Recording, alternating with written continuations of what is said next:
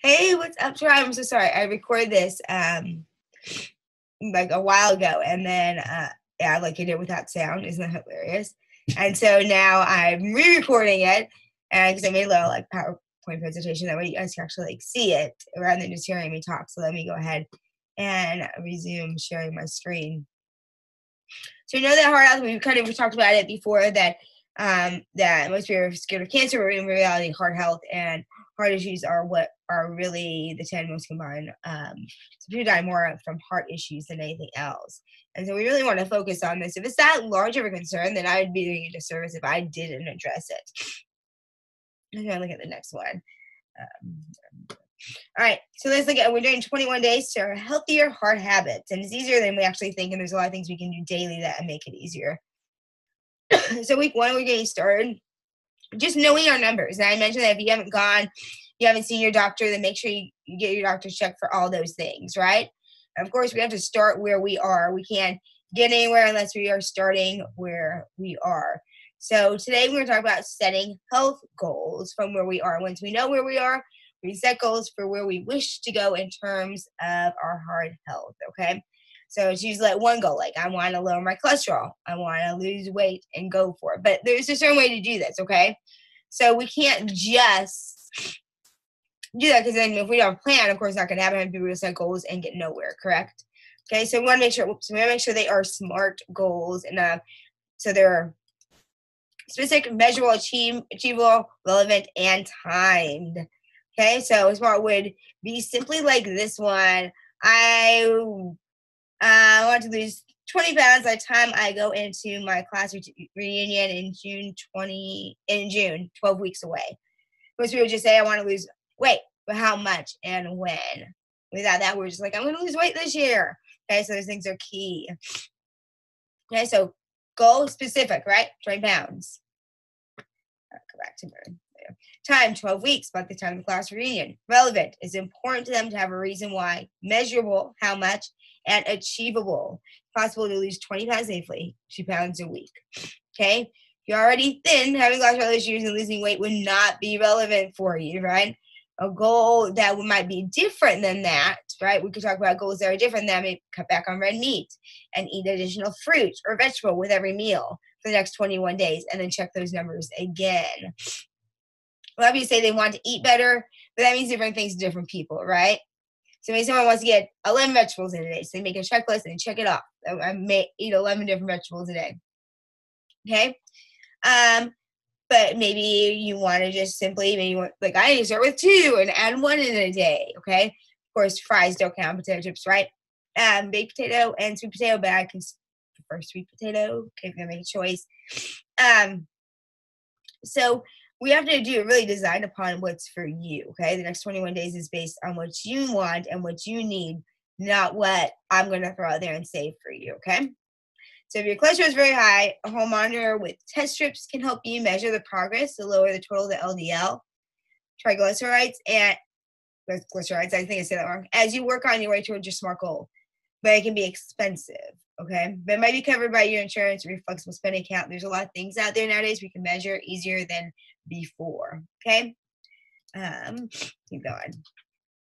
Okay, here we go. My disclaimer, discuss your SMART goal with your doctor. I am not a doctor, okay? So please make sure that you discuss it with your doctor, okay? I don't want to keep slipping between those two. All right, whatever it is. So whatever is health happy. So I want you to look, and I want you to decide, what is it that you want to work on? What's one goal? Maybe it's one area from your results you have. Maybe it is simply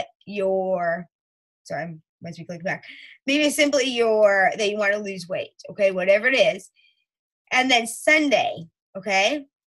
Sunday, I am going to do a training for you guys, and I'll go into that in just a moment to know that this is just an overview. I just want you to find the goal, okay? Don't worry about like how to set it out.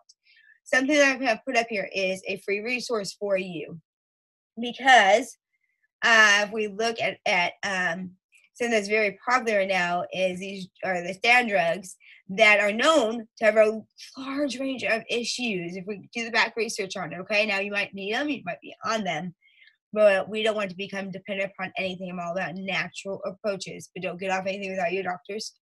Like, okay, but I want to give you knowledge because you should know what you're putting into your body. You should know what the consequences of this are. So you might be like, oh, I take this pill, it's totally fine. I don't need to really change it, it's fine, it's monitored.